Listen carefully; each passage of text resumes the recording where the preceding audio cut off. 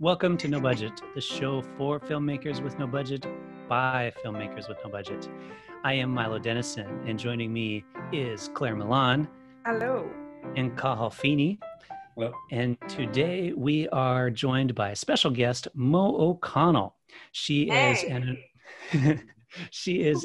oh, I don't, you like how I gave them a chance to say hey, and then I just kept talking when I said your name. Yeah, exactly.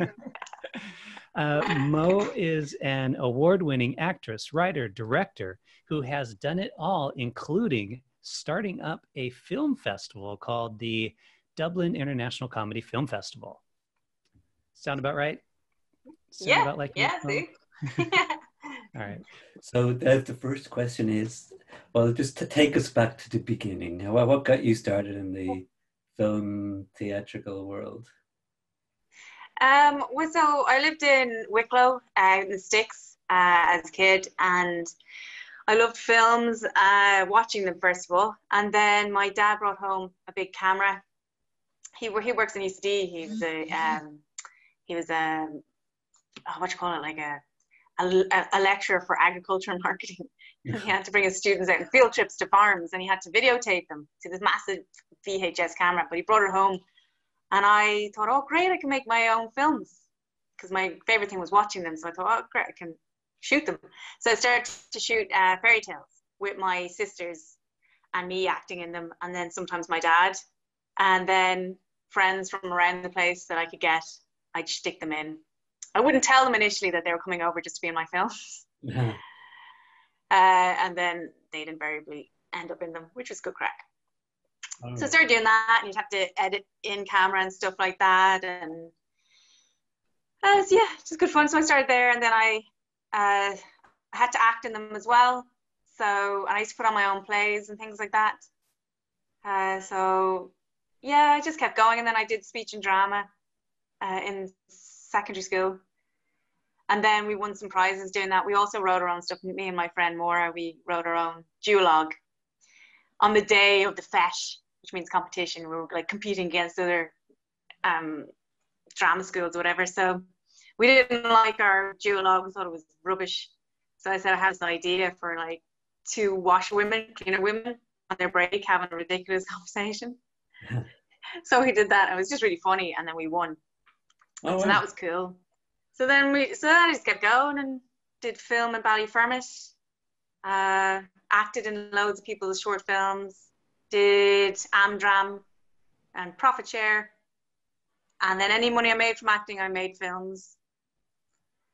And then I ended up in RADA. I don't know, I just went on the off chance for an audition, and then I got in. I think I got in because I hadn't built it up in my head, because I didn't. Okay. I was like, oh, I'll just try this, you know, because you're more relaxed and you don't really care about the outcome. So yeah, and then I was in England then for 3 years. So you just answered all the questions I had ready to ask you. Yeah, sorry. No, it's all right. Was there a point, like you said, you know, when you're growing up, you said, this is what I want to do, like, for forever? Yeah, well, I think the very, very first thing I wanted to be was a nurse. All right. So, I quite like people, and so that was the very first one. I was a kid, and I was very young, and I was always very underconfident. I always thought I was, because my dad was like, would you not be a doctor? And I was like, well, I just don't think I'm smart. I was like 5 or something, so I just don't think I'm smart enough. So that was my ambition, just to be a nurse. And then as I went along, I just because it's just from playing, I suppose. I really enjoyed it. And then, yeah, it just seemed to be like a good way to spend your life if you can possibly do it. So then when I was about like 10 or 11, I was like, I think I'm going to be like a film director and an actor. I was going around telling people that then. Okay. So you mentioned RADA, so that's obviously like that's like the gold standard acting school, really. Like that must have been amazing. What was that like? Yeah, it was really cool.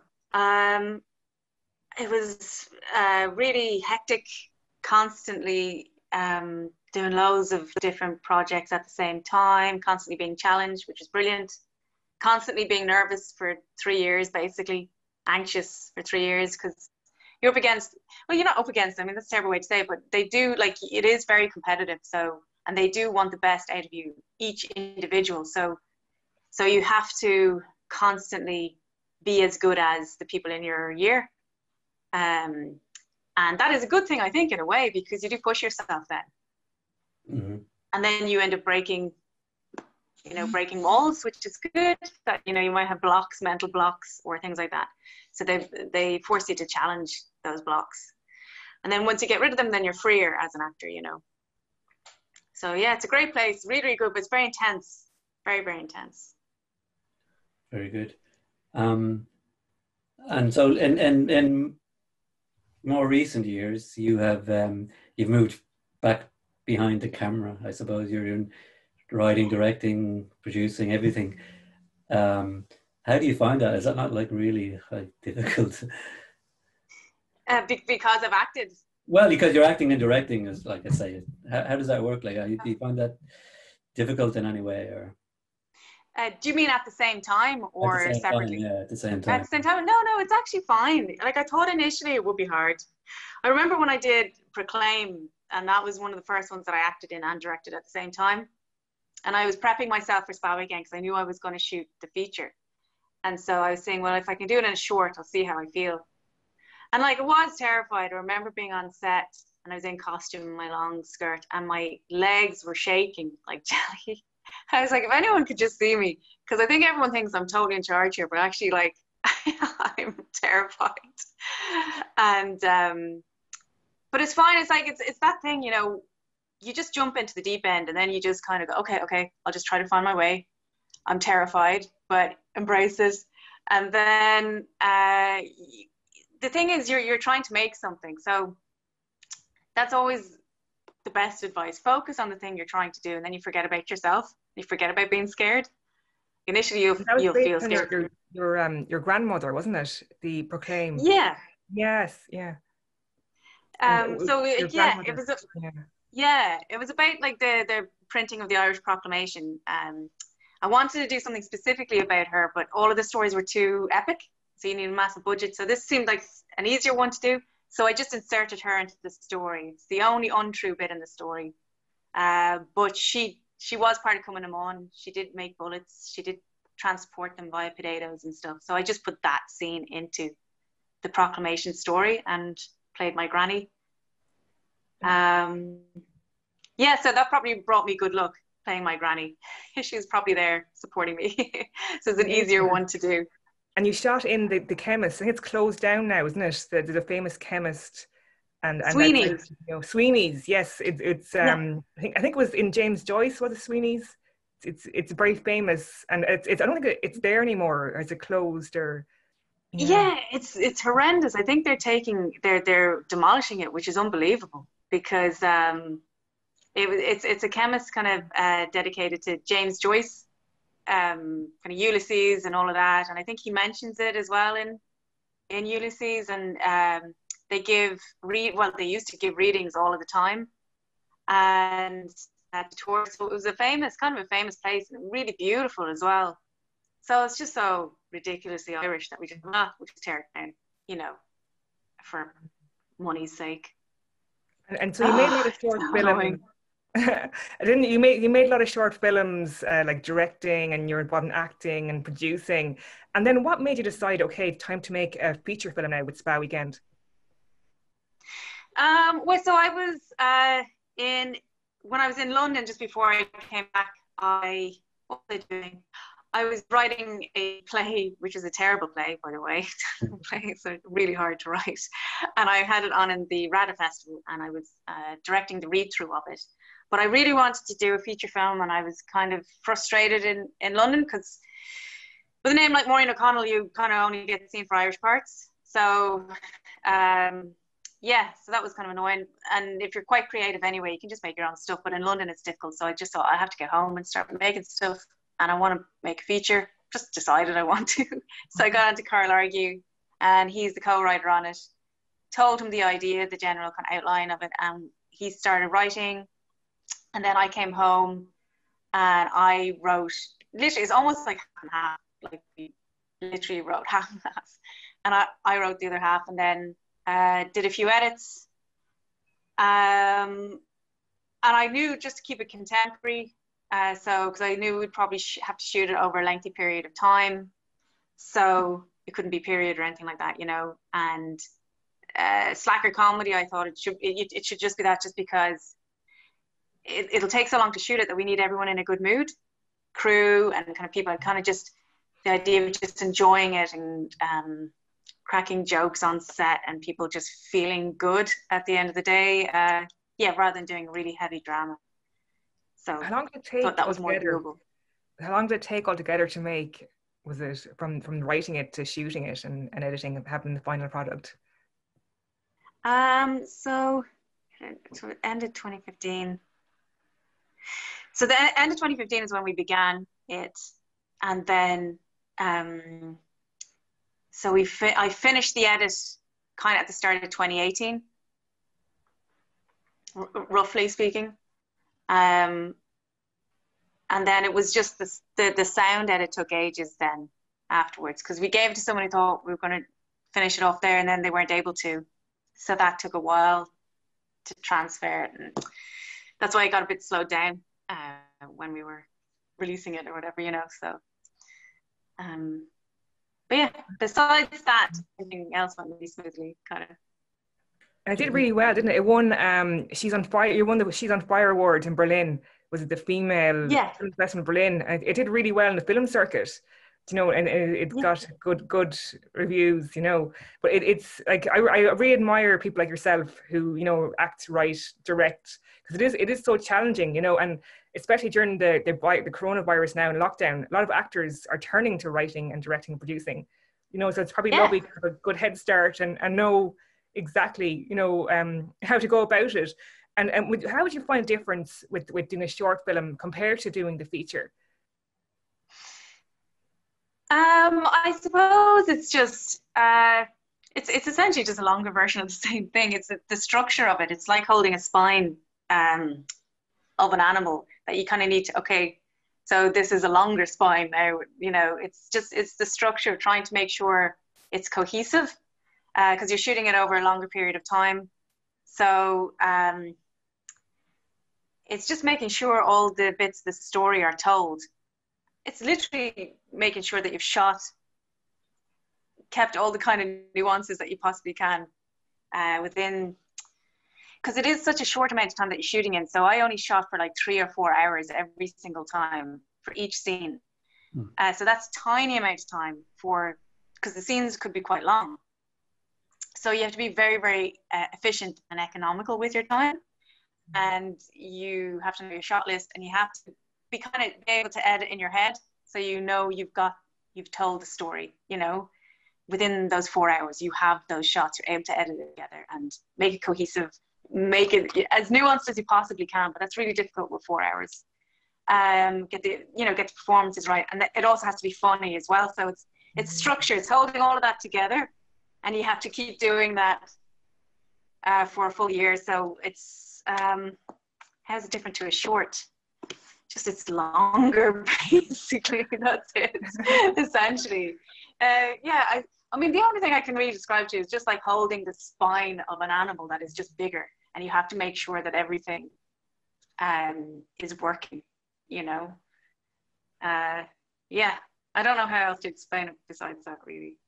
I had we did an interview in the past with a guy, and he described making a feature as it's basically just shooting a bunch of shorts right in a row and then stitching them together was kind of his description of it. I was like, yeah, it kind of makes a bit of sense. It is kind of that, and it's kind of making sure the through line that is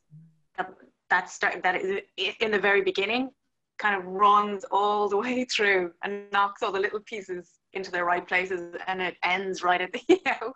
So it's literally like an arrow that kind of goes like that, and you have to make sure that you're catching it, that you're, you know, shooting all those necessary moments so you can stitch it all together. It's just a longer process, but basically the same thing, I suppose. It must be so satisfying then when you're finished it and you're like, oh my God, I've just made a feature. I'd say that moment of you, like, you know, finishing the final edit must have been like a moment of celebration, you know. You have something, you know, because a lot of people think about making features and they never do. just have the idea. So I'd say it was what was that moment like? Well, yeah, I mean, I was really happy. But it was difficult because, you know, to kind of really celebrate, because we shot it over such a long period of time that everyone had kind of dispersed, you know, like on a short when you finish something, you know, and then it's a month in the edit or whatever, 2 months, whatever it might be. But it still feels like everyone's still together in the same mind space. And then you can kind of go out and maybe have a few drinks or whatever. But this was over a year. We're shooting it over a year. And then, you know, a good few months in post-production. So I felt like I was just by myself going, yay. I missed the feeling of having everyone kind of focused on it, you know. Mm-hmm. So, but it was great to have it in Berlin. Berlin was great. I had a huge party in Berlin. So that was Neeson, who's the other lead. And why comedy? Like, why did you decide to make a comedy and not a drama? Like, what attracted you to that? Well, I suppose it's just because I knew we'd be shooting it for a while.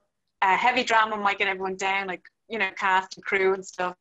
And I love comedy. I just, I don't know. I love to laugh. So, it is tricky though. It's hard to shoot, but if you get the right cast, if you get the right kind of crew together, it's really good fun to shoot it. Which this was. Spy Weekend was a lot of fun to shoot. I mean, we'd all just start laughing sometimes, just breaking and just laugh and just go, what do we do? Like, this scene is ridiculous. We just can't, you know, there'd be so many times just start laughing in the middle of the scene. And I love that, you know, just a sense of camaraderie and the sense of, there's also a feeling when you're making an independent film, especially one like Spy Weekend, that you're getting away with it. Like, everyone else is going to their 9-to-5 jobs and we're running around the field at like 5:30 a.m. with like barely any clothes on, because it's like, was the last scene of the film, and screaming our heads off. And it's just, we all just stopped and laughed our asses off. Thought, this is great. This is a feeling of escapism and joy, I suppose. It's actually, you're showing the film in the Dublin Comedy Festival as well, aren't you? As a sort of a out of competition film. So if anybody wants to see it, which I haven't yet, so I'm looking forward to it. Oh, okay, cool, yeah. Well, I hope you like it. Yeah, I couldn't possibly put it in, like, in competition. That'd be so funny.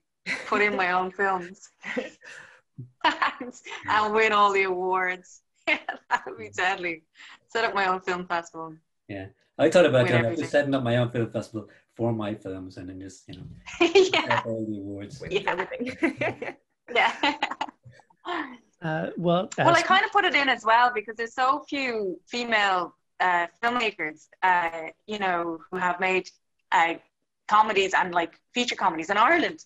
So you just kind of like, so I went after as many as I possibly could. I was like, give me your films, sticking them in, you know, because yeah, obviously I want to support.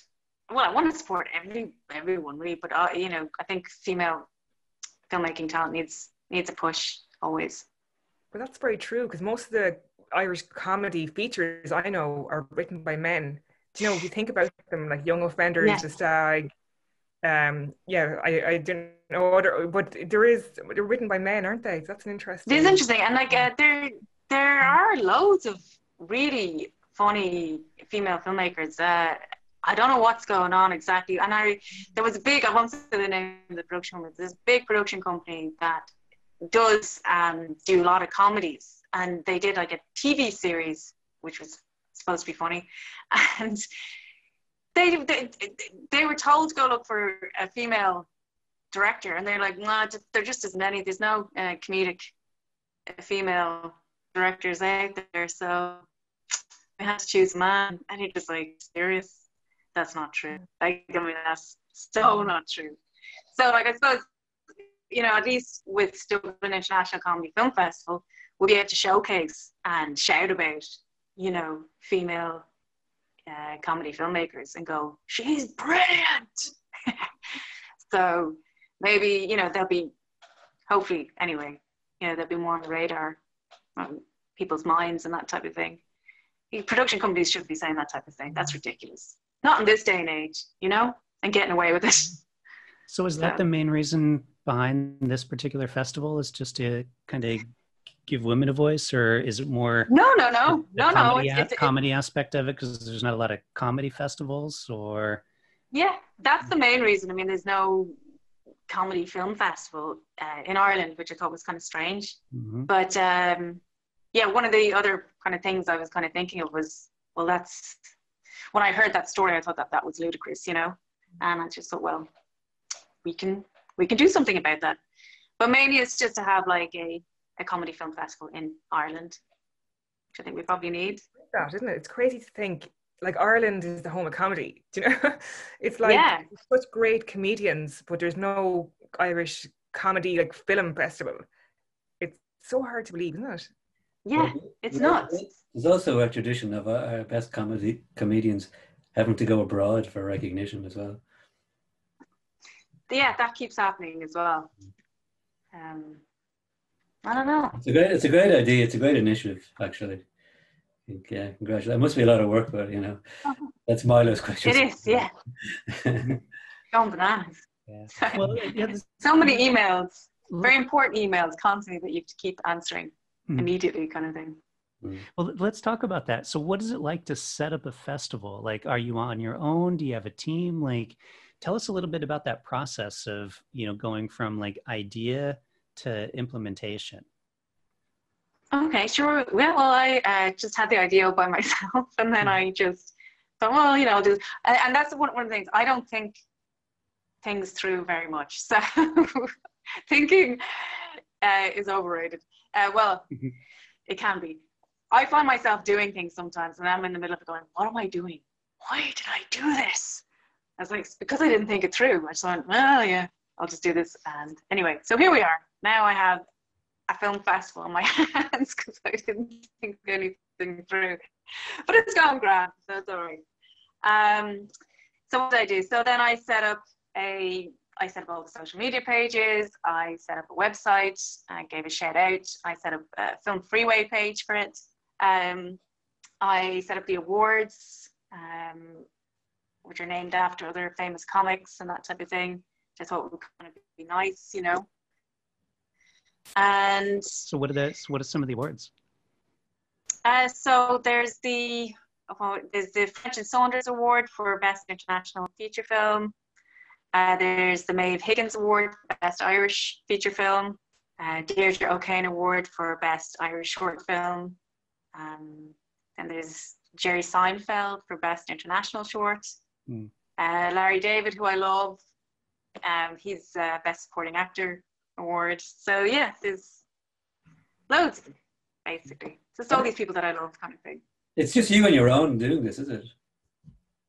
Well, it's me, and then I have Emma Fagan from Film, who's brilliant, and she's doing PR. And then I have Emily and O'Callaghan, and she's doing, she's helping us just choose comics. So we're going to have stand-up comedians do a set on each night on Zoom. And then we're going to have some other people do some sketches as well. So Killian Sunderman and Michael Fry are going to be doing some sketches for the festival.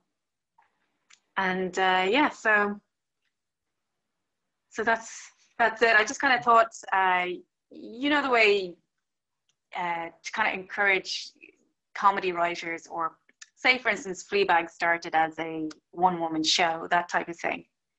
And look at what it's become, you know. So it's to kind of encourage comics to start writing, bring producers into the same place where they might be, you know, and celebrate that and encourage it, I suppose, would be the thing. Because you're doing QAs and stuff as well, is that correct? With some of the filmmakers? Yeah, we're doing Q&As as well, that's right. With Michael Fry and Killian Sunderman as well. They're going to be doing Q&As. And then we're also going to do Q&As, like a roundtable with the nominees of kind of best short film or best director, that type of thing. So And then, look, sorry, I want to ask one more logistic question, and it's about Sure. like this screening. Like, so to broadcast all of these films over multiple days, is there a logistic aspect to that, of making sure that there's enough bandwidth? And because I've heard a lot of film festivals that, you know, did all the screenings in person before, and then this year they're having to do online, and you hear stories about like people start watching the film and then suddenly everything, you know, cuts out or freezes up on them. Like, how are you planning for that type of stuff? How do people watch?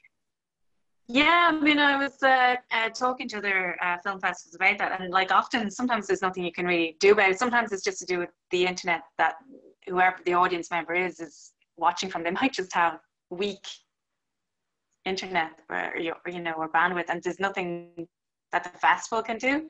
But then sometimes there are hosts that they have chosen that aren't necessarily very strong, but they're only I suppose everyone's learning as they go along. But yeah, so we're having Vimeo host ours, and so I mean that's such a massive platform that should work with regards to just playing the films, and they won't stop and start. I mean, again, if you have bad internet, it will. But as regards Vimeo as a host, it's incredibly strong, so that should work okay for us for the first year anyway. That's all we can do for the first year. So. Okay, and then is the plan for next year to do the festival live so people can actually attend in person? Yeah. I mean, that would be the ideal thing to do, you know, and it would be in the Generator Hostel in Smithfield. Just because I kind of feel that it also has a cabaret kind of a feel to it. Do you guys know it? Like, you know, when you go to an area, you know, there's down those steps, there's a little bar, and it just lends itself, there's a tiny little stage. It lends itself to kind of people gathering, you know, and having a few drinks and stuff. So after people come out and watch a film, they can watch a stand-up, you know, and have a few drinks and snacks and that type of thing, and just be a bit of crack. And then like filmmakers from, you know, other countries can stay in the hostel, so it's handy that way as well, and it's pretty essential for Irish filmmakers. So yeah, it's a good spot, you know. It's really good. I stayed there for a while and I was looking for a place to live in Dublin. The Generator was my go-to hostel, and it was brilliant. Like, I met friends for life in there, do you know? Yeah. You I know? love the vibe as well. Like the staff are really sound. Mm-hmm. And did you get many submissions from abroad? Like... Yeah, we got loads. I had two lovely judges who I won't name, but because they might get, you know, hate mail, you know, because from filmmakers, because films didn't make it. But yeah, so they helped me watch all of the submissions. So how many did we have? I think we had about 200, which was a lot for us because when did I start this? Only started it just a little while ago. I think just in the summer. That's so huge. I only started it up in the summer. Especially for a first year festival, that's massive. Yeah. Yeah, it was cool. And the films are amazing. So what is some of the stuff that you look for in a film? Like, besides obviously it being a comedy, like, are there certain things that you look for, like time limits or quality, or, you know, what gets a film cut versus something that stays in? I suppose it's, you know, it's hard to go. It's sometimes you just, and sometimes we'll have arguments about it as well, you know, me and the other, you know, two judges. But I suppose, yeah, I mean, I hate to say short is better, but often that is the case. However, there are some shorts that are, you know, long shorts and they work fine. But most of the time, short is better. And, what else is good? I suppose it's just like originality is hard to, you know, come by. It's mainly kind of your own voice, being true to yourself as a filmmaker. And that really resonates, and we can pick up on that, and we can, you know, feel that, and we appreciate that, I suppose, more. So it's just authenticity, I suppose, is something I really like anyway. And it's also, I also look for rhythm, because rhythm is comedy anyway, you know. timing, that type of thing. But also it's what you put in the frame. I look to see what directors are choosing, like how they're choosing them, how they've told the story visually. And then obviously then I really love as a sound design. So I love really good sound design, and good choice of music as well is really interesting with regards to comedy. And again, where they choose to put it and the timing of it and all these types of things. Yeah, like a good filmmaker, you'll see, oh, that is genius, you know, where they put that bit of music, and that music is just perfect for the piece, you know. Like sometimes you'll see a filmmaker who's chosen the wrong piece of music and it takes away, they didn't have that music playing, it actually would be funnier, or, you know, they put in too many sound effects. They've kind of taken away from the actor's performance because they put in these sound effects which they think are funny, which aren't, you know, just things like that. I suppose you're analyzing and watching all of these things, but they'd be on the second or third watch. Like on the first watch, just seeing, does it make me laugh?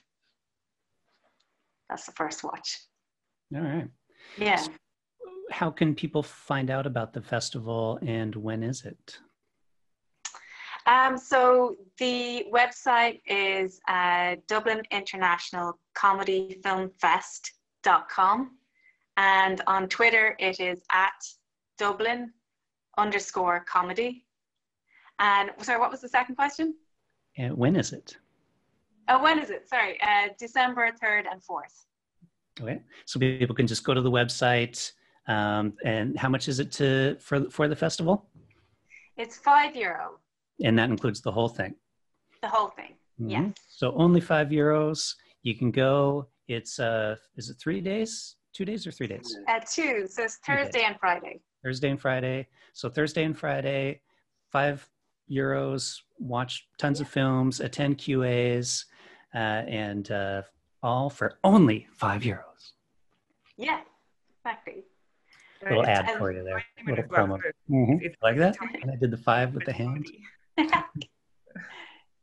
Sorry, Claire, I didn't hear you there. What did you say? It's perfect timing. Like we need a bit of comedy in our lives now at the moment. Yeah, I with think so. Lockdown and so you couldn't have picked a better time. You know? Yeah, absolutely. I think comedy is very therapeutic, isn't it? Like just laughing at yourself is really good for you. Yeah, well, Claire and Colin, I've had this conversation about festivals this past year, and it just seems like everything that people submit is so depressing. And like there's a lot of downer films in festivals, and to like, so whenever you do have a comedy come through, it's like a light shining from the sky. It's beautiful. Well, yeah. Well, we were kind of saying that for the big festivals, for the major awards, it's always some like, you know, depressing drama about the human condition, and it's never a comedy.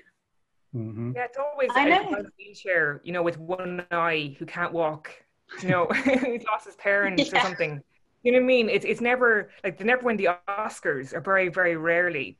But comedy's harder to do, you know, harder to get right, I suppose, you know. But yeah, I've seen went to a lot of film festivals last year, and you sit down and you come out so depressed because it's all about suicide or drugs.